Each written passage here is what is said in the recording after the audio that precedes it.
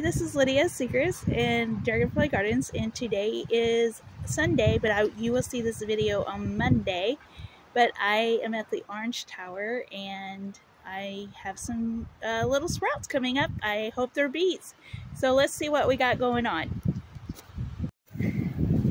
Oh, not in that one, but as you can see in that one,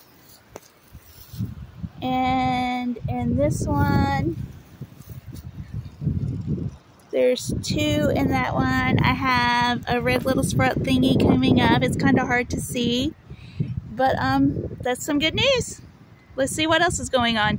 So out here at the raised bed with my ginger, as I can see that the forks have kept out whatever was getting in here, so that's a good news.